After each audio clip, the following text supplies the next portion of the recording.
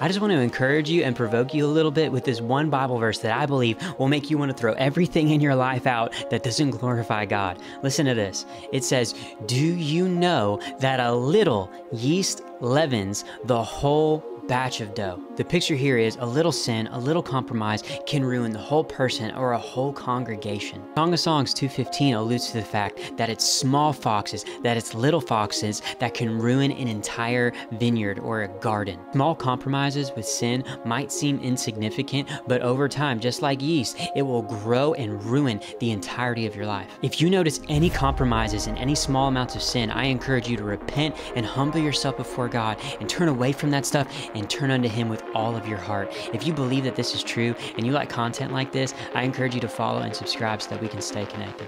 I love you guys.